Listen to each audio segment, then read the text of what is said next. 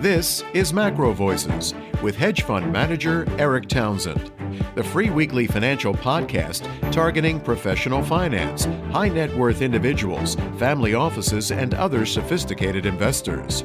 MacroVoices is all about the brightest minds in the world of finance and macroeconomics telling it like it is, bullish or bearish, no holds barred. Now, here are your hosts, Erik Townsend and Patrick Ceresna.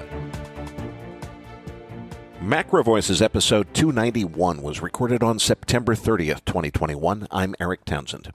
This episode is brought to you by Abax Technologies, pioneering the design of smarter markets that better serve the needs of both market participants and society as a whole, and by Escrow.com, the world's most secure online payment system from a counterparty risk perspective because the funds sit in escrow. Joining me as a first-time feature interview guest this week is Jeroen Blokland, founder of True Insights. We'll discuss inflation, the Fed's dot plot, and where interest rates are headed, portfolio allocations, and much more. Then be sure to stay tuned for our post-game segment when we'll be joined by mining industry veteran David Garofalo. We'll discuss the financialization of the gold mining industry and changes to its capital formation process. And I'm Patrick Ceresna. Now, Erik, let's get to the S&P 500. The rally didn't stick and the distribution's back. What's your take on what's going on in the markets here? Well, I'm going to tentatively change my tune this week, Patrick. For the last few weeks, I've been saying, I think they're going to buy this dip. You know, this was obviously brought on by the taper announcement, but everything else we've seen recently has been markets have just shrugged things off. Well, first of all, if we actually go back to the history of previous tapers, the market always shrugs it off after the Fed comes in to rescue the market, after the market has had its little taper tantrum, which I guess we haven't had enough of a tantrum yet. Particularly, though, it was really a battle between the 100-day moving average and then the shorter moving averages, which were descending on top of it, and the question was which one's going to hold. Already midday, we're taping this before the close on Thursday, but we're well below that 100-day moving average of 43.38 on the S&P. We're all the way down at 43.12 on S&P futures as we're speaking around 12:30 on Thursday afternoon. If we close down here, it really is, I think, more of a significant negative signal for the S&P. You've been watching this closely with your members, Patrick. What do you make of this? Well, on the surface, you definitely have distribution coming in here on the S&P, but what's particularly interesting was the jump in rates, which we'll talk about in a moment. But with that came a pretty clear sector rotation, and we're seeing a substantial amount of pressure on the NASDAQ and FANGs and a lot of the non-profitable tech names, and particularly rate-sensitive bond proxies like the UTILs and REITs, which are all under pressure here. And that money is finding its way into things like financials. But bottom line is that these market cap behemoths, if we're seeing some sort of a new rotation out of the FANGs, that in itself will continue to pressure the market cap weighted indices. And so it'll be really interesting to see whether we'll see an outperformance of the equal weight S&P versus the market cap weighted ones. But certainly the FANG selling is not a good sign on the short term, and market, it seems quite vulnerable here at this stage. Anyway, Erik, let's move on to the dollar, and obviously a big breakout here, and that's very much in line almost with like a risk-off impulse here with the dollar index now north of 94. I mean, we're still in that much bigger trade range, but certainly dollar strength here. What's your take on this? Well, Patrick, as you said, now we're finally seeing the breakout. I've been saying for months now, look, folks, we're still in the consolidation range. We haven't seen a signal yet. Now I think we've got the signal. The problem is the top of this consolidation range hasn't been a really clear and obvious line. And exactly where that is, I'm not really sure. So is this really a breakout per se? It feels like it to me, but I think we need to see another week and really see if this is a trend change. It does make sense to me, though, that we would be seeing dollar strengthening in this environment. And, it's going to be really interesting to see how this plays out. Well, let's move on to crude oil. What's interesting here is that we had, at least at the start of this morning, a bit of a dip, and like it was a little exhaustion correction. But here at this afternoon when we're recording, we're back in the green, and oil seems to continue to be accumulated. It's bucking the trend off from the other assets that seem to be going risk off. Are you still just as bullish on oil here?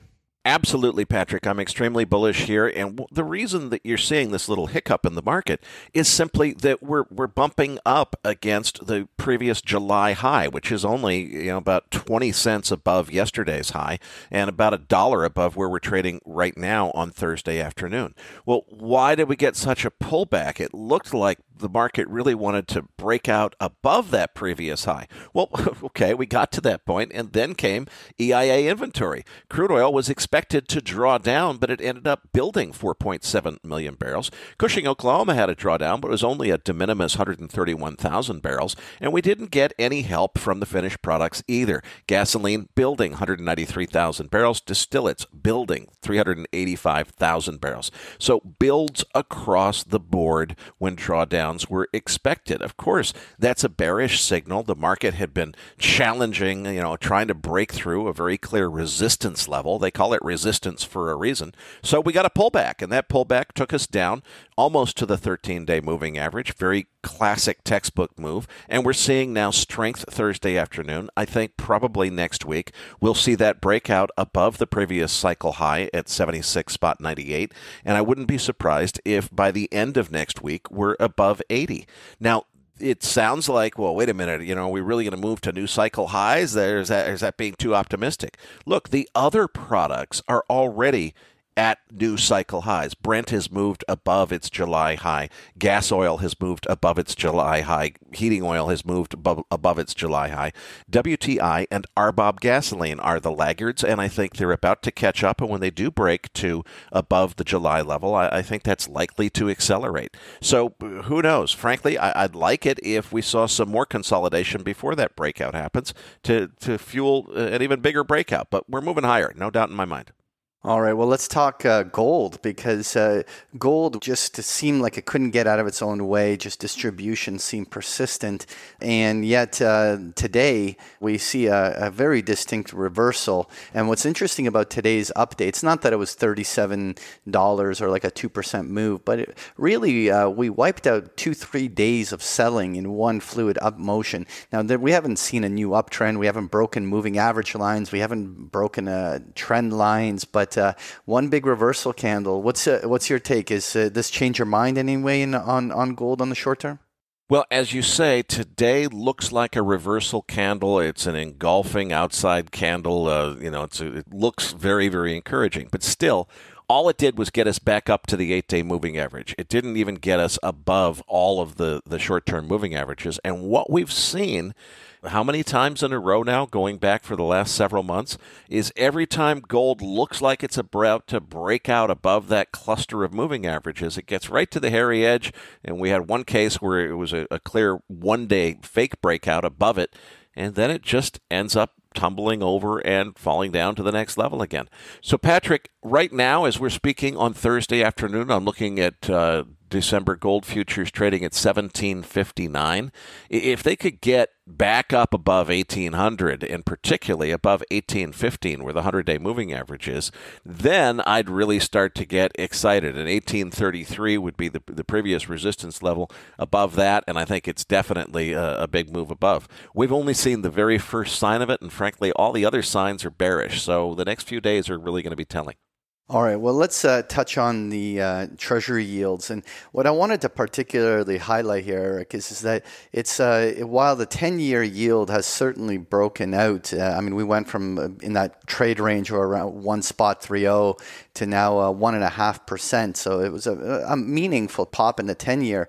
But we have the 2-year yield and the 5-year yield both breaking to 52-week highs. And yet the 30-year yield is probably the largest laggard. So you have almost like the shape of the yield curve just changing, where it really is the belly of the curve where it seems all the action is. But certainly the bond market is sending a signal here. Do you have any interpretation on what we're seeing here? Patrick, I don't have an interpretation, and certainly not one in the nuanced detail that you're speaking to about the shape of the curve. My general reaction is, so far what we've seen, I think the move from 130 to 150, I'm not sure really what drove that, but I don't think anybody's really going to worry about it that much. It's when you go past 170 that it seems to be the line in the sand where people freak out and start to think that the the bond market is crashing. I think we need to see whether or not we test that level again and how the market reacts. Until we get there, I'm not too worried about it. This week's feature interview guest is founder of True Insights, Jeroen Blokland. Erik, why did we invite Jeroen on the show this week? Well, Patrick, we've been trying to get more new guests that we haven't had on the show before, and particularly people in other geographies. In this case, Jeroen is in the Netherlands, in Rotterdam. So we wanted to get the European perspective and kind of broaden out to some new guests, and he'd been requested by several of our listeners. Erik's interview with Jeroen Blokland is coming up as MacroVoices continues right after this message from our sponsor.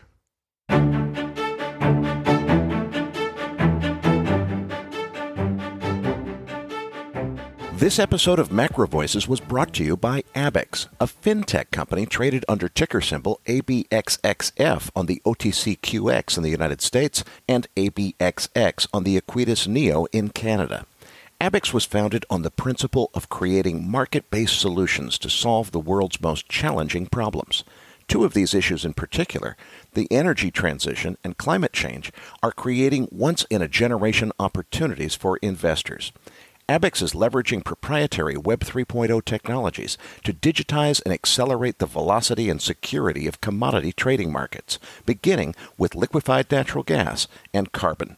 Investors seeking exposure to the fintech applications powering this new era of the ESG economy can visit www.abex.tech or www.abex.exchange, or check out ABXX on the Equitas Neo or ABXXF on the OTCQX exchanges.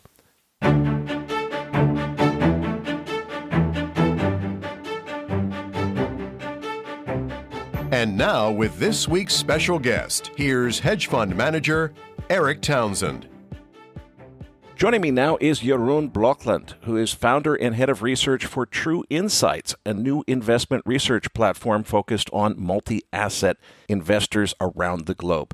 Jeroen has produced a fantastic slide deck to accompany today's interview. Registered users will find the download link in your Research Roundup email. Now, if you don't have a Research Roundup email, it means you're not registered yet at macrovoices.com. Just go to our homepage, look for the button that says Looking for the Downloads at macrovoices.com.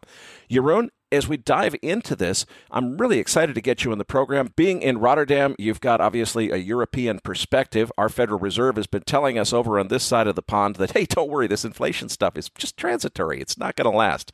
What's your take on inflation? Where's it headed? What does it mean? Yes, well, thank you for having me. And to get right into the topic of inflation, which is, of course, on everybody's minds. So basically, you have these two angles to look at it. First, you look at these mainly the three big components that add to inflation in recent months, the used cars, airfares, and hotel rates. And you see that they have peaked. So the year-on-year change on these items is still very large. But for example, used cars, they fell in price 1.5% in August. So from that angle, I think most central bankers are pretty convinced that the inflation is transitory, is still alive and well. And also, if you look at page 9 of the slide deck, if you look at the flexible versus sticky CPI, this is calculated by the Atlanta Fed, you see there in the chart that the core sticky CPI is actually not much higher than the long-term average. And also, if you look at it from 2015 onwards, it's actually in the middle of what it has been. So if you argue that this is only about flexible prices, and again, used cars prices, airfares, and hotel rates are in that category, of course, then you can say inflation is transitory. And also you see in this chart that even the flexible component is coming down a bit. So from that standpoint, you could argue it is transitory. And I think also you should take into account that over the last 10 years, me included, we have thought of higher inflation many times, but it never came. And this is because mainly there are some big deflationary forces at work, globalization, technology, and so on. So the odds are also against you. And I think the base case of the Fed, their odds are more favored. Having said that, there are a couple of indicators that point to continuously or longer than expected, higher inflation rates, and perhaps not 5% or 6%, but maybe a longer time in above 3% or even 4%. A couple of these things I want to mention is first, if you look at inflation indicators, so the ISM prices paid index, it's close to 80. That is down from 90, but it's still historically high. If you look at the latest Empire State Survey, the prices received component is at a record high, and it has a very strong relationship with, among others, the core PCE, one of the favorite inflation indicators of the Fed. And two other things I would like to highlight. First is owner's equivalent rent, and you can see that on page 8 of the slide deck. You see there is a clear relationship, obviously, between owner's equivalent rent and house prices. Well, we got another data point on house prices just today. So house prices are up almost 20%. And this is what the green line shows. And you can also see that owner's equivalent rent, they take about 18 months to catch up with these housing price appreciation. And that means that from now and let's say 12 months, it is very achievable that this owner's equivalent rent component of the CPI basket will rise to above 4%. Now, it has a weight of 25%, so you can do the math. So this will be a upward pressure on inflation for at least another 12 months, unless the whole US housing market collapses. And that is not the case. I think we are close to the peak, but it won't collapse immediately. So this is also a thing to take into account. And finally, and that's on page 7, there's also a thing called the median price rise. And this is just the middle of the whole range of the whole US CPI basket. And you take the middle price increase. And in August, that was 0.34%. And you can see by the arrow, that was the biggest increase, monthly increase we had since February 2007. You can also see that the month before that, July, 0.3% was also relatively high. So the median price level, I think something that central bankers would also look at, is increasing at a faster pace than we have seen for a long time. And I think if you add these things together, and the fact that we are seeing supply chain disruptions getting worse and not less, they're actually getting worse, that while not perhaps 5 or 6%, but that we see clearly above average inflation for, let's say, the next 6 to 12 months, I think that is the odds of that are not low. And that is why we have a somewhat more nuanced stance on this whole inflation is transitory narrative. Now, let's suppose that you're right and that there is more inflation than central bankers are currently reassuring us that there's going to be. I'm not sure that means that they don't believe there's any inflation coming. I think they're bluffing a little bit. But what happens?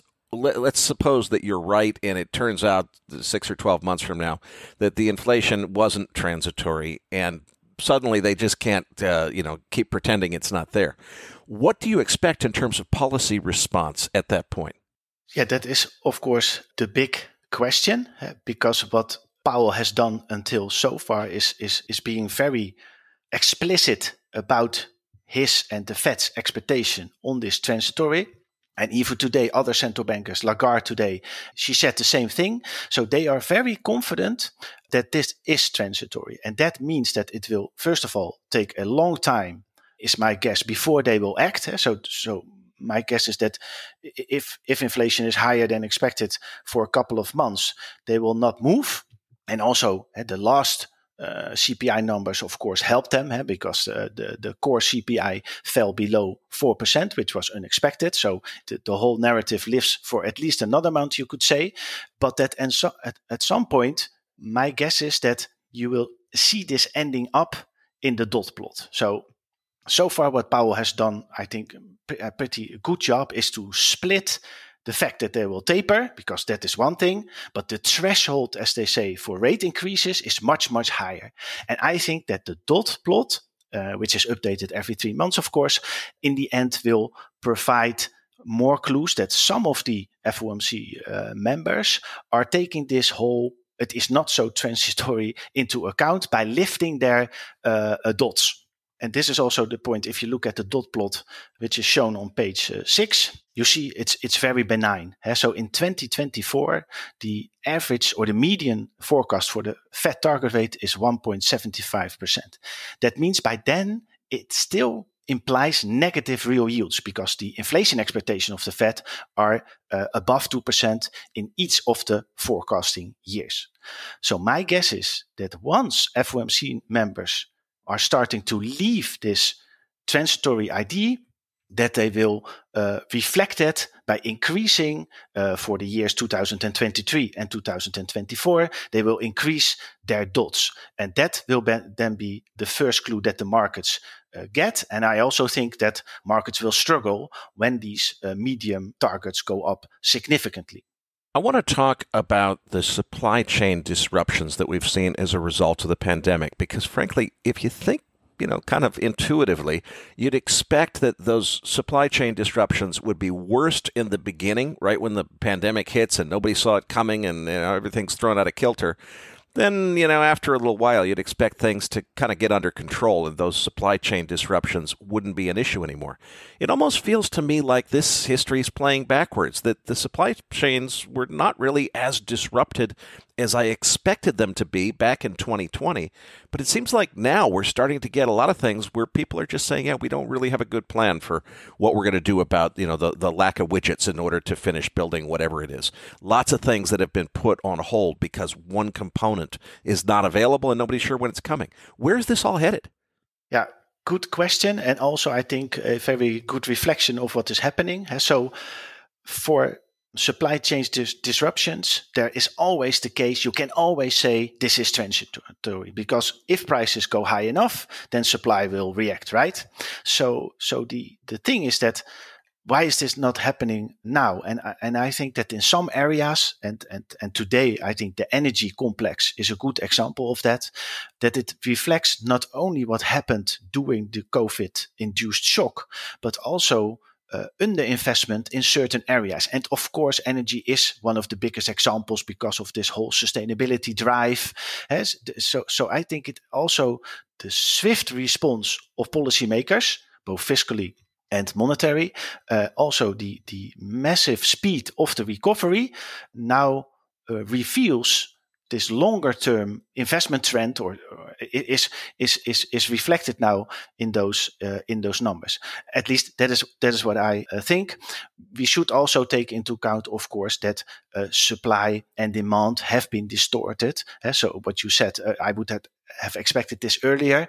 We have had COVID-related setbacks, of course. That in some areas we had new restrictions, mobility restrictions, lockdowns, and things like that. So there was always a period where demand also was limited for a while before getting onwards. And now that most of the bigger economic blocks are open or almost open, you see that this is all coming together. And on your question, where does it lead us? So I think we have to take into account, and this is for a long time not my base case, but that you will see an energy crunch potentially. In any case, the odds of this happening are rising pretty quickly. If you look in Europe and you look at electricity prices and natural gas prices, these are going through the roof. And also in the chip industry, already it's now said that for months, not weeks, but for months, these delivery times will impact the global economy. So also Goldman Sachs, they suggested that no less than 169 industries have been negatively impacted by the delivery times. Car manufacturers. So it's now estimated that they will produce 7.7 million less cars than anticipated, and they will lose this year a combined sales of more than 200 billion. And the thing is, and this is why the upcoming earnings season will be so important, until now, all of these companies have said, we'll make up for that later. But I'm wondering if they can say that now because of the widespread impact of these supply chain disruption. I think it's very difficult for Volkswagen, for example, who have said that they will make up for the lost production in this year and maybe even the first quarter. And then the thing is that if you have a price to sales that is record high, I think that could be a moment when equities start to struggle, because investors have to, they are not convinced that this catch-up will be in a couple of weeks or months, but perhaps it will take some quarters. And I think that will be a big test for equities investors, given where price-to-sales ratios are, and these are very, very high. Let's talk about what's going on in the stock market generally. We've seen finally a little bit of weakness in the last few days, but until then, despite this whole pandemic, we've basically been just new all-time high after new all-time high. What's going on? Is the market just looking beyond this, or why is the sentiment so bullish given what's going on in the world? Yeah, so the sentiment was extremely bullish, and now we have started to struggle. So I think one reason why we have seen these drawdowns, and they are shown on page 12. So the US equity, so the S&P 500 index, it has seen 4 episodes of a 4% drawdown before recovering quickly. As of today, we are down 2%. We are back again at that 4% level. And until so far, the recovery was rather swift. I have my doubts if this is going to be the case this time, but what we have seen until very recently, and that is on page 13, just as an example, there have been massive flows into equities. And if you look at this chart, and no other calendar year comes even close to what is being put into equities this year. Unless you want to be seriously underweight, you have to invest these kinds of amounts. So there has been this driving force from flows, and also in the whole TINA narrative, there is no alternative to equities, driven by this massive liquidity boost there is. Also, what we have seen until so far is that earnings per share numbers have increased dramatically. So every time you could hold up this story, okay, but companies are growing in these lofty valuations. Earnings growth is 50% year on year. Growth is still accelerating. So you could get away with this whole, there is no alternative and everything is fine. I do think that if you look at, coming back to the previous topic of the supply chain disruptions, things are changing a little bit, because how temporary is this? Inflation, the same story. How temporary is it? Is it really? Even some of the central bankers are starting to discuss this a little bit. So if I look at some of the data that we look at, like momentum, and also the US dollar index, the moving averages, it does seem that sentiment is finally weakening a bit. And yeah, if you add to that since 1980, the medium drawdown of the S&P 500 is 11%, and only 2 years since 1980 were less than 4%. Yeah, it's not that unlikely that we see a bigger drawdown coming. And I think this will be the biggest test we have seen so far. I do not rule out that we go back again, but it does look a little bit less confident than before. And the driver for it looking less confident, is that mostly because of the taper announcement, or is it something else that's driving that change in sentiment?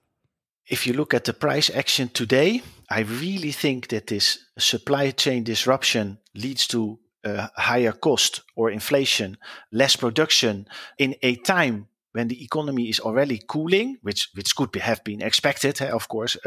I also think that this is an important factor, that the visibility for sales and earnings is becoming less. And I think that worries investors as well.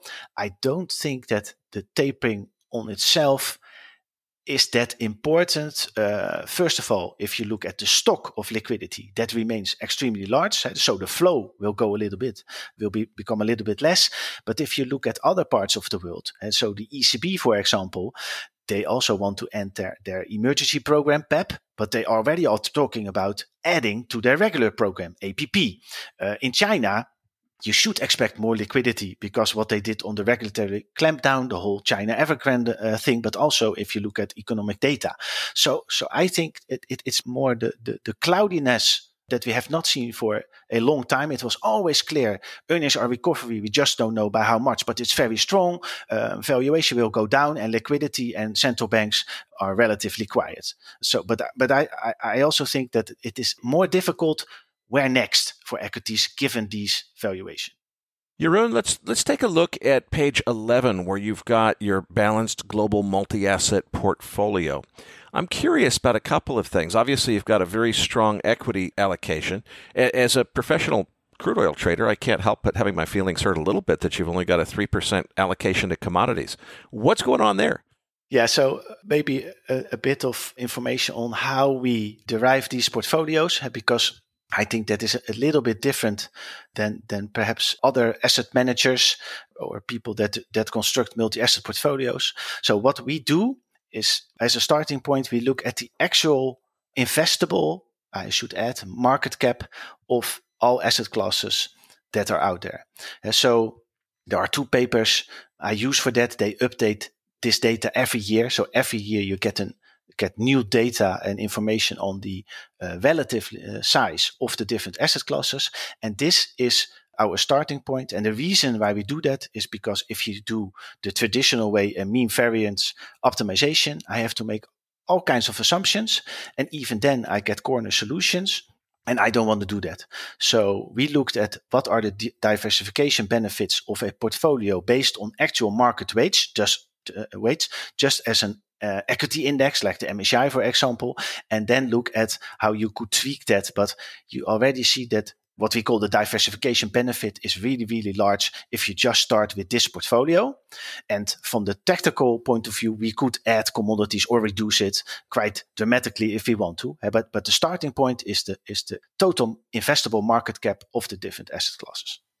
And is that an indication that your allocation here of 2% to high yield or junk bonds, are you recommending that allocation, or are you just reflecting that means that asset class exists and has that allocation for the rest of the market?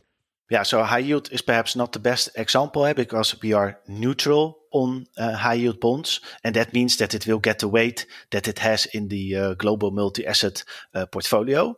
But for example, commodities actually has an overweight, so that should make you a little bit more happier, of 1% here. So this portfolio combines the starting point, and that are the market caps of these different asset classes, and then it adds our active weights, our active positioning. So that is what this chart reflects. Okay, what are the other parts of the chart that have been affected, or how has your positioning weighted or affected these allocations? So first of all, at this point, because of the uncertainties, we have been pretty close to home. But what we have in positioning terms for quite a while is we are long developed market equities against emerging market equities.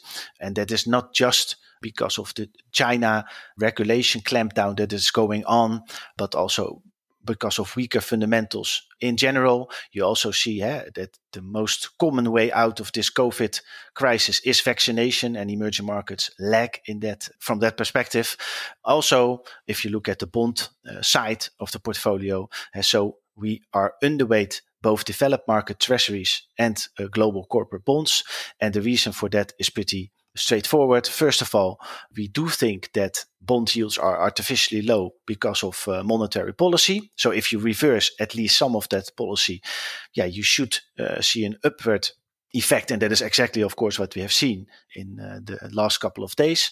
But also, if you look at, for example, the spreads on corporate bonds, they are well below 100 basis points. That leaves you with a yield, roughly 1.6%. And with a duration of 7.5 years, they provide zero buffer against any normalization of bond yields, even if it's a little bit. So also because of these supply chain disruptions, we have put the underweights, what we have put in developed market treasuries and global corporate bonds, into global inflation-linked bonds, because we think it's feasible to have some kind of inflation protection next to commodities, which also, of course, have a high risk profile into your portfolio. And I think that are the main parts of our positioning. Let's talk about last week's FOMC statement and what its implications are. Is this a hawkish impact that we should expect, and where's it headed? Yeah, so we wrote a little piece on that, and we say short-term hawkish, long-term, longer-term dovish. And of course, the hawkish part was that, especially in the press conference, Powell made it pretty clear that there are aiming to start soon, and which is most likely November, with tapering, and also that they are looking to end that taper around the middle of next year. And that would make it quite a bit faster than the last tapering that we have seen. And so from that perspective, it looks somewhat hawkish. And also, if we go back to the dot plot on page 6, you also see that some of the FOMC members have brought forward their first rate hike to 2022, where in the previous dot plot it was clearly 2023.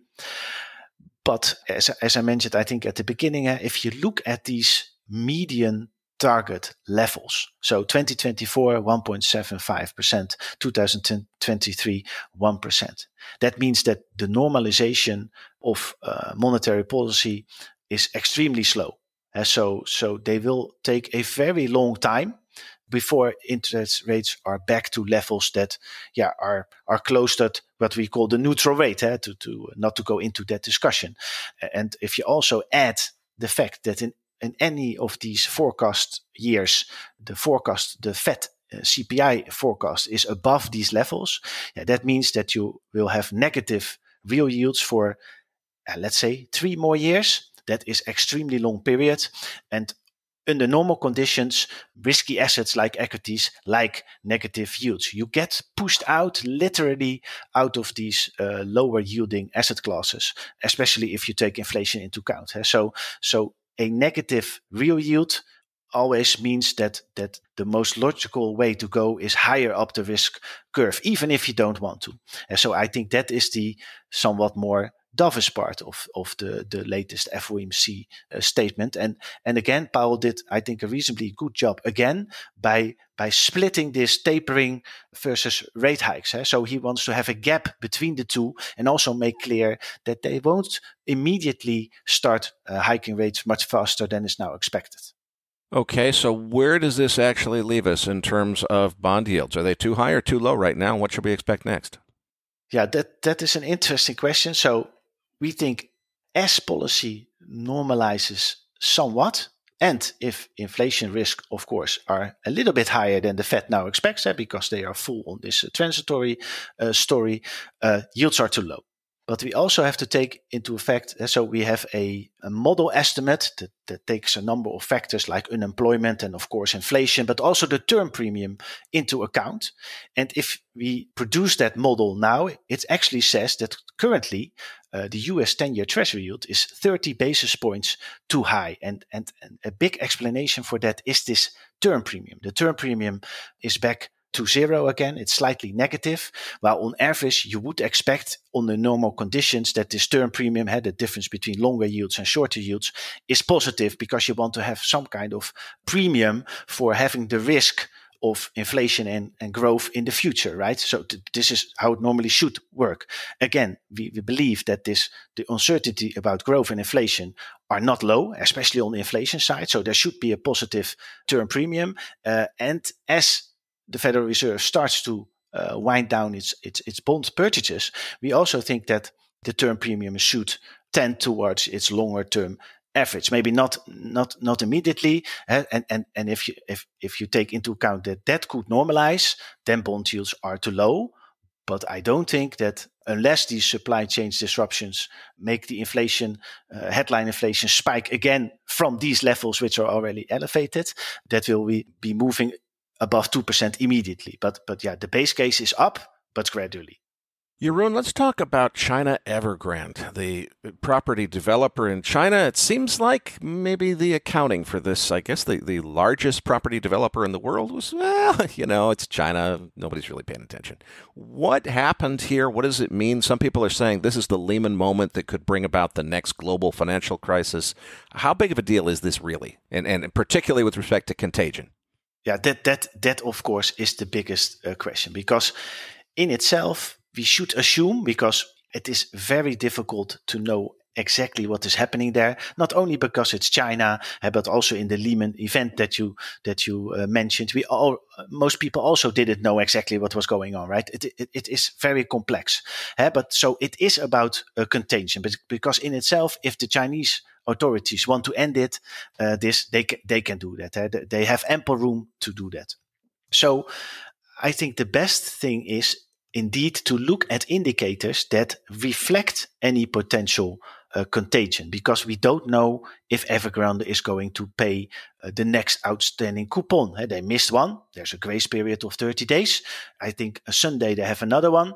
It's very complicated. You have these authorities that say you have to fix it, and then the company itself, you don't hear anything about it. So obviously there is something wrong there, but we don't know exactly what.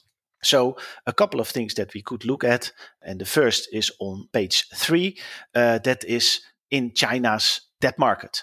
And here you see a chart showing the high yield spread, that is the blue line, which has spiked massively. 2/3 of the China high yield index are property developers. So there's a big concentration of real estate in that index. But if you look at the investment grade spread, which is the green line, it hardly moved. And in that index, property developers have a much lower weight. So from this angle, I would say little contagion so far. Also, in the last couple of days, the Chinese central bank, the PBOC, has added liquidity. And that also means that if you look at interbank rates, and that's also what we did during the Lehman period, they are well behaved. And this is exactly, of course, what the Chinese government wants by injecting the liquidity. But we also see that interbank rates are still relatively low. Another, I think, more global indicator to look at is the Chinese currency, which is on page 4. We have seen a couple of times in the last, let's say, 5 to 10 years that whenever the Chinese yuan started to depreciate quite significantly and also quite swiftly, that a risk-off sentiment entered the market. Now, we saw on the Monday that markets went down quite a lot because of this whole how much contagion will there be issue. It depreciated a little bit, roughly 0.5%, but you can see on the chart on page 4, after that, it has made up for some of that depreciation, and it's very close to the strongest level in years. So also from the currency perspective, it seems, at least for now, that these contagion risks are not that high or not that persistent yet. The last thing, I think that also why it won't be a Lehman, so I don't think it will be a Lehman event because of the capacity of the Chinese government to fix it in a good or a bad way, but they can do something, and perhaps nationalization would be one of the options.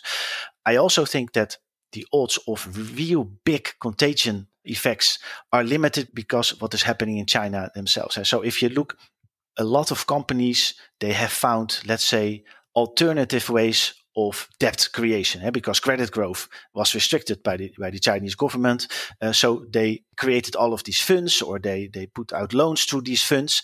And the thing is that a lot of Evergrande employees, they actually invested in those trust funds. Now, if you also looked at the retail sales, of course, also because of a partial lockdown, it was very low. I think the threshold for the Chinese government to have a very painful and messy default is not extremely high. So I also think that from that angle, protecting its own consumers and workers, that they will find a solution. That does not mean, of course, that contagious risks are zero, and we have seen last week. So I do think this is a somewhat binary effect, that if this drags on for too long, it will again hit markets, but I don't think it will be a Lehman-style impact. Going back to page 11, you mentioned before that you really source this from all of the assets that exist in markets. I notice you don't have the newfangled one, which is Bitcoin, on here. What's your take on the role or non-role of cryptocurrencies in professionally managed portfolios? Yes, excellent question. So we looked at it, and I think one thing we want to make clear is that we do acknowledge the potential of Bitcoin as some kind of digital gold. So maybe not exactly the same, but I can imagine that investors see the potential of Bitcoin in this way. So having said that, so that also means that it has some value. We can have a long discussion about monetary value or intrinsic value, but yeah, a lot of asset classes have monetary value. Art has monetary value. It has no intrinsic value. So for me, that is not that relevant. The thing is, though, so if we would take the current market cap of Bitcoin, it would have a weight of 0.5, 0.6% in this portfolio. The thing is that immediately you have to do some of the things in a multi-asset context a bit differently. And so, for example, because of this massive volatility, so a lot of Bitcoin proponents, they say, okay, it's great because it has a correlation of 0 with every other asset class. And that in itself is not a bad thing. But because Bitcoin has a realized volatility of 100%, which is more than 5 times higher than equities, the next biggest, riskiest asset, you get all of this risk into your portfolio. So what we are thinking about, and this is something so True Insight has just started, and we're also looking at it. But what we do want to make clear is that if you add it, we can imagine that you add it, but you have to be very aware of the risk return profile that brings, and also that, for example, rebalancing your portfolio has to be done much more often than in this regular, let's say regular, but more traditional asset classes.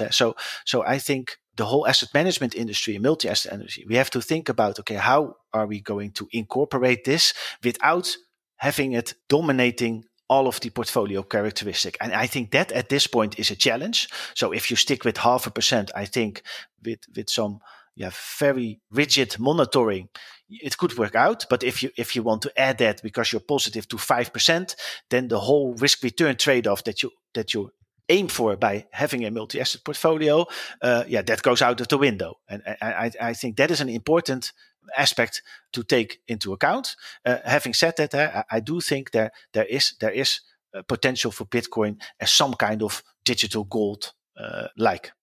Well, Jeroen, I can't thank you enough for a terrific interview. Before I let you go, tell us a little bit more about what you do at True Insights and how people can follow your work if they want to find out more. Thanks. Yeah, so True Insights is an independent investment research platform which has been newly created. And what we offer to investors around the globe, both retail and professional investors, is we enable them to construct well-diversified multi-asset portfolios like you see on slide 11.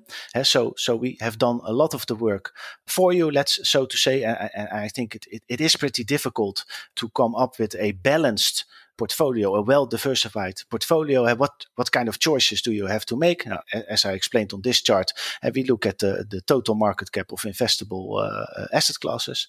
The second is, and that is what we talked about for most of the time, is that our research that we provide enables investors to capitalize, as we call it, on market developments. So basically, we offer tactical asset allocation or asset class views, as we call them, to enhance your portfolio risk return profile. So by tweaking these weights a little bit, we won't go out of equities completely, of course, because we stick to this well-diversified portfolio. But by adding to equities or reducing equities, we want to increase the return, or also the risk-adjusted return, if you want it in a technical phrase.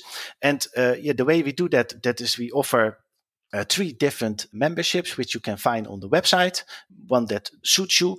And basically after that, we do the work for these investors. And we hope, of course, that they will use and can use our research to build these portfolios themselves, and also to adjust them based on the current market developments. And that is basically what the core of what we do. Jeroen, we look forward to getting you back for an update in a few months. Patrick Ceresna and I will be back as MacroVoices continues right after this message from our sponsor.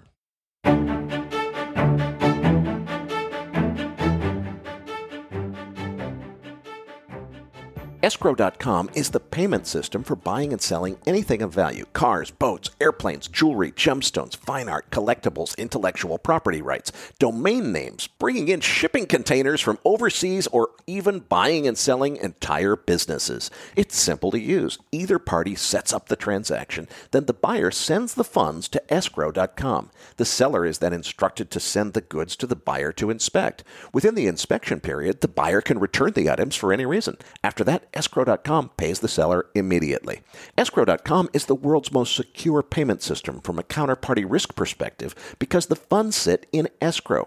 Over 2 million customers have transacted over $5 billion on escrow.com, and eBay and Shopify use it for cars, boats, luxury watches, and business sales. It's available in the United States, Canada, and Australian dollars, euros, and British pounds. Never buy or sell anything online unless you use escrow.com. Escrow.com is a subsidiary of freelancer.com, listed on the OTCQX Best Markets under the ticker symbol FLNCF, and the Australian Securities Exchange under the ticker FLN.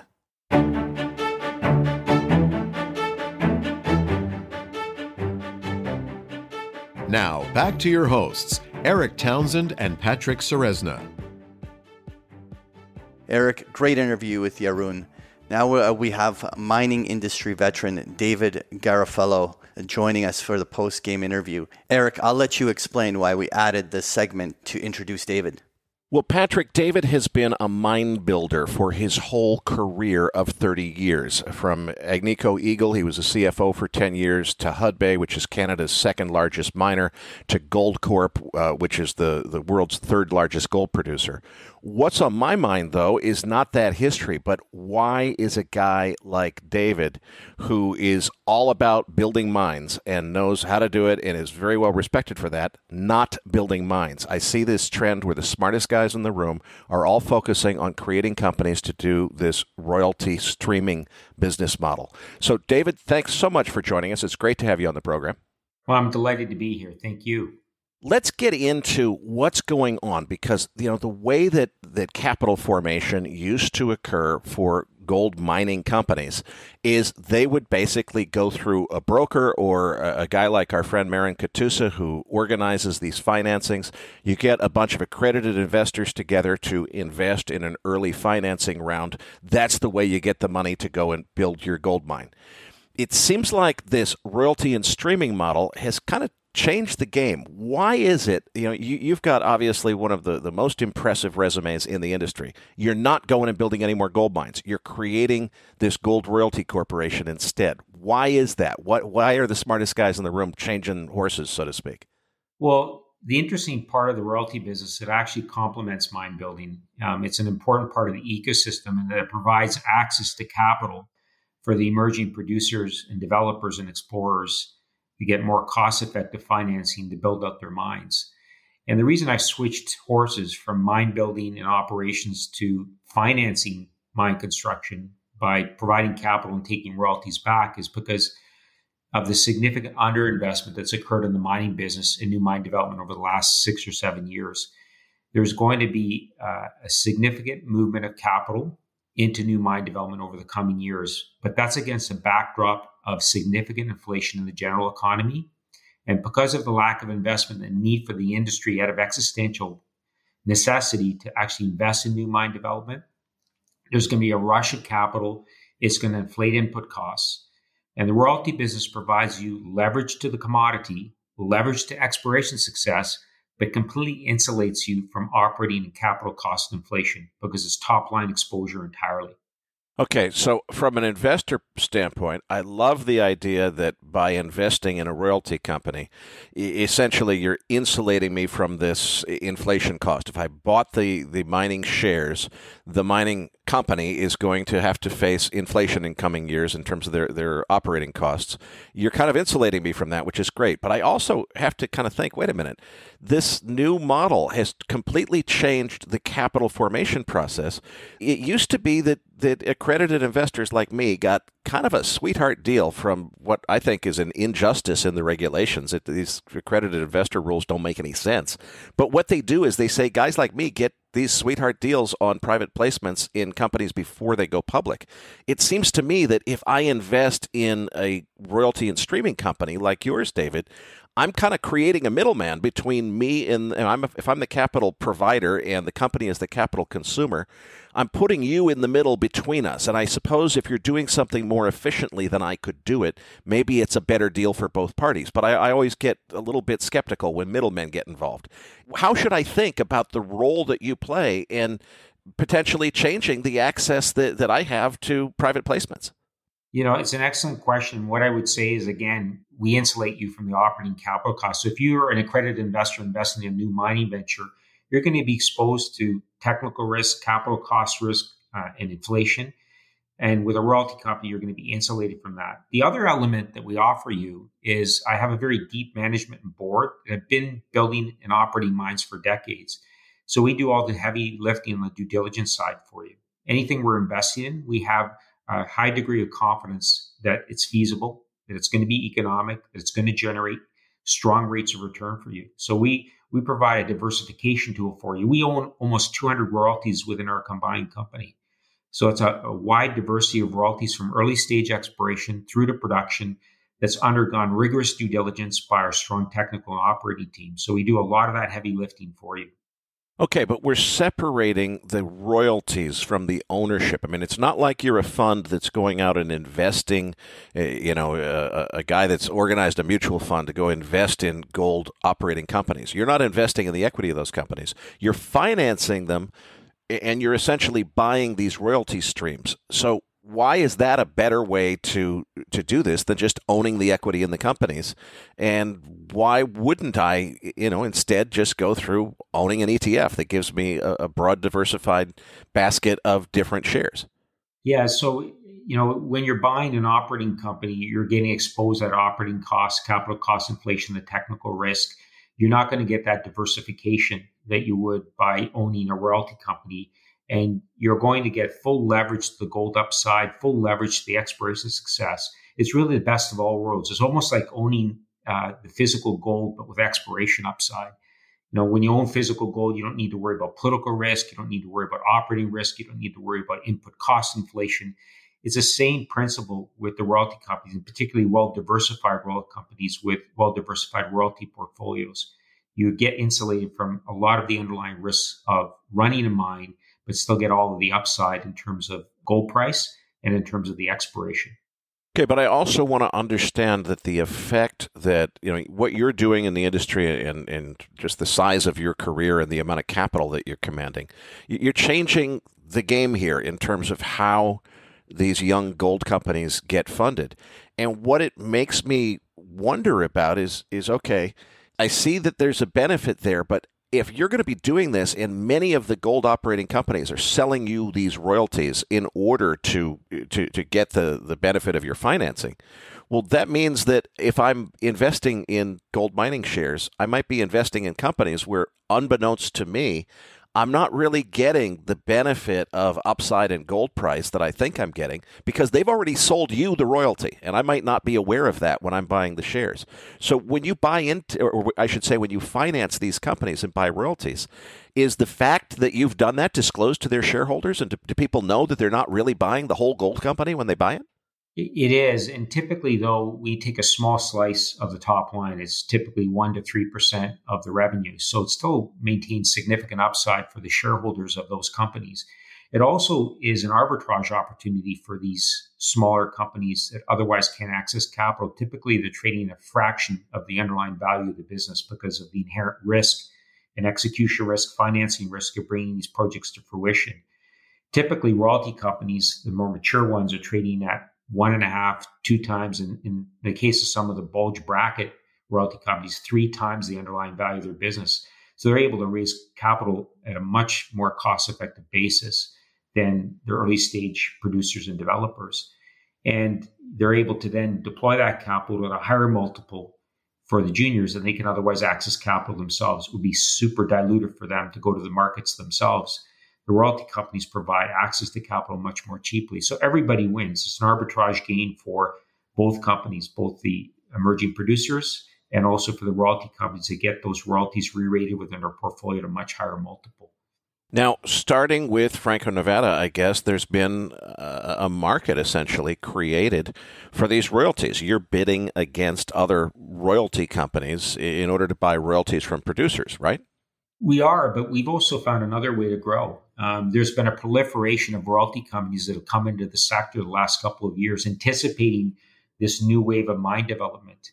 But unfortunately, many of them are quite illiquid. They've got a decent portfolio, starter portfolio of assets, but they've been unable to grow beyond that because of their inability to access capital. They're too small. They don't have sufficient scale.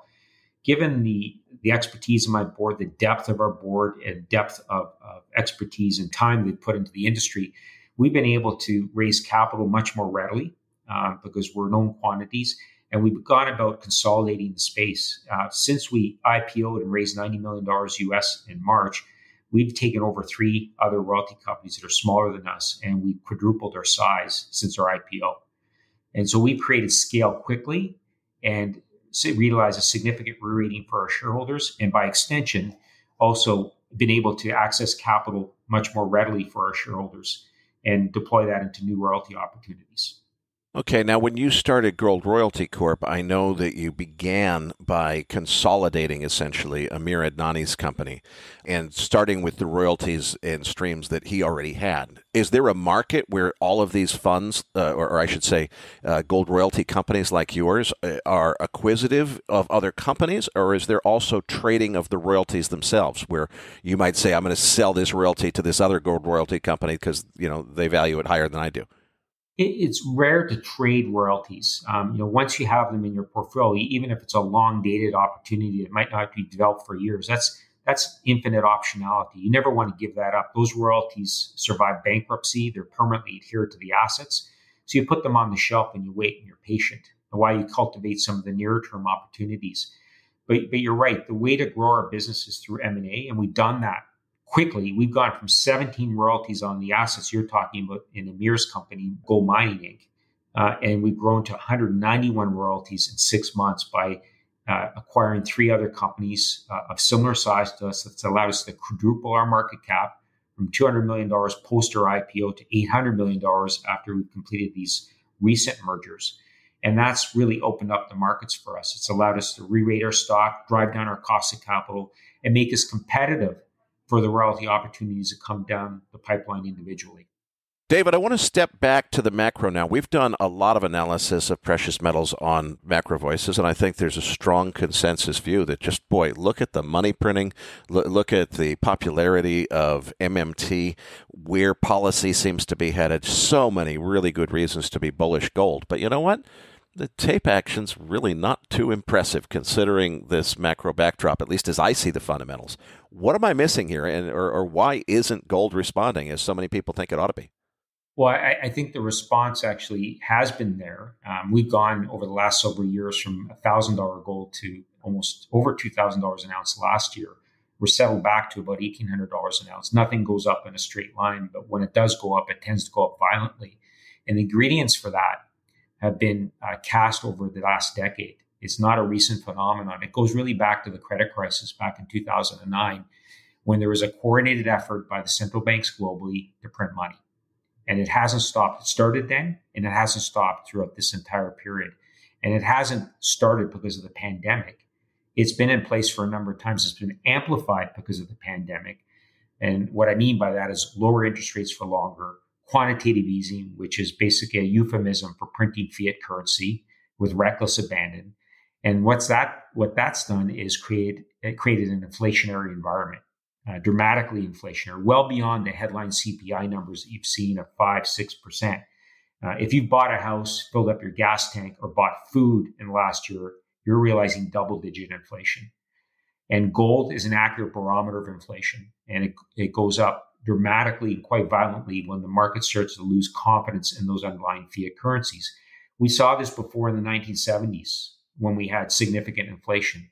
That was driven by oil price inflation, which infected the supply chain. This is different inflation. This is being driven by money supply, dramatic increases in money supply, but it has the same sort of potential impact. And back in 1981, we were at the peak of the inflation cycle. Gold achieved $850 an ounce, which doesn't seem very high relative to the $2,000 an ounce we had last year, but that's $1981. You inflation adjust that to 2021, that's $3,000 an ounce. We're not anywhere near where we think we're going to see gold in this cycle. I think we're going to see at least $3,000 an ounce. And it's not going to be a steady climb. When it happens, when there's a lack of confidence in the fiat currencies, a lack of confidence in the valuations in the equity markets, which have been stretched beyond recognition and precedent, there's going to be a violent upward swing in the gold price. I agree with you on the $3,000 price target, but now I want to ask the harder question because it's kind of difficult to understand the mechanics of how these royalty and streaming businesses really work. If I buy GROY on the New York Stock Exchange, that is your company that is a gold royalty investment company, I understand what the proposition is for buying gold bullion, and I understand the proposition for buying mining shares, which most people would describe as leverage to that price of gold. Tell me about the characteristics of buying the royalties. Is it something where as the price goes up, my appreciation is linear? Does it look more like an option where you really get a big kicker if you go beyond a certain price? What does it look like in terms of how it contrasts with the other ways of investing in precious metals? No, it's an excellent question. To me, it's like owning a gold bar, but with exploration upside. So you get full leverage to the commodity price without worrying about the underlying operating capital cost inflation you'd get in an operating company. And you get the full exploration upside. So if that operating partner upon which we have a royalty continues to drill out their deposit, our royalty grows because the resource grows. Our royalties on not only the existing resource, but any growth in the resource. And it's a perpetual royalty. It'll be there forever. And so as other operators come in and explore that property, if it's traded or sold, our royalty survives all of that. It's really infinite optionality on exploration upside and full leverage to the gold price without worrying about capital costs and operating costs or input cost inflation generally. Well, David, I want to thank you for joining us. We're going to leave it there for this week's show. This episode is brought to you by Abex Technologies, pioneering the design of smarter markets that better serve the needs of both market participants and society as a whole. And by Escrow.com, the world's most secure online payment system from a counterparty risk perspective because the funds sit in escrow. Patrick, tell them what's in this week's Research Roundup. This week, you're going to find the transcript for today's interview, as well as a link to Jeroen's slide deck. You'll also find a link to a variant perception article on the U.S. economic outperformance supports this U.S. dollar rally, and an article highlighting Charlie McElligot's views on fund flows going into the month-end OPEX. So you'll find this and so much more in this week's Research Roundup. That does it for this week's episode. We appreciate all the feedback and support we get from our listeners, and we're always looking for suggestions on how we can make the program even better. Now, for those of our listeners that write or blog about the markets and would like to share that content with our listeners, send us an email at researchroundup@macrovoices.com, and we will consider it for our weekly distributions. If you have not already, follow our main Twitter account @MacroVoices for all the most recent updates and releases. You can also follow Erik on Twitter @Erik S. Townsend, that's Erik spelled with a K, and myself @Patrick Ceresna. On behalf of Erik Townsend and myself, thank you for listening, and we'll see you all next week.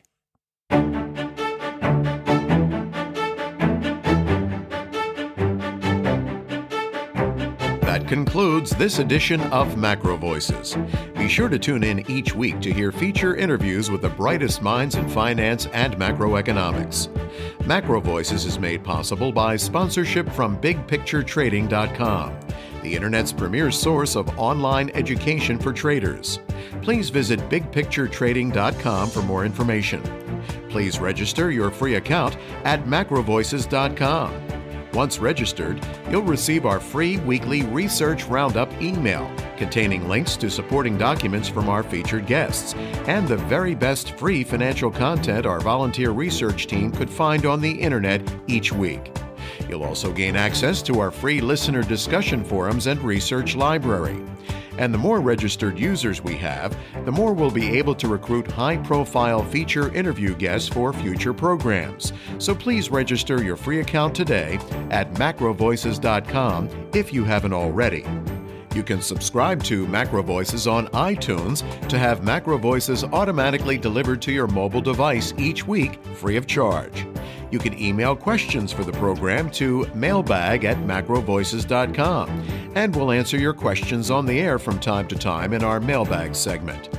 Macro Voices is presented for informational and entertainment purposes only. The information presented on Macro Voices should not be construed as investment advice. Always consult a licensed investment professional before making investment decisions. The views and opinions expressed on MacroVoices are those of the participants and do not necessarily reflect those of the show's hosts or sponsors. MacroVoices, its producers, sponsors, and hosts Erik Townsend and Patrick Ceresna shall not be liable for losses resulting from investment decisions based on information or viewpoints presented on MacroVoices. MacroVoices is made possible by sponsorship from BigPictureTrading.com and by funding from Fourth Turning Capital Management, LLC. For more information, visit MacroVoices.com.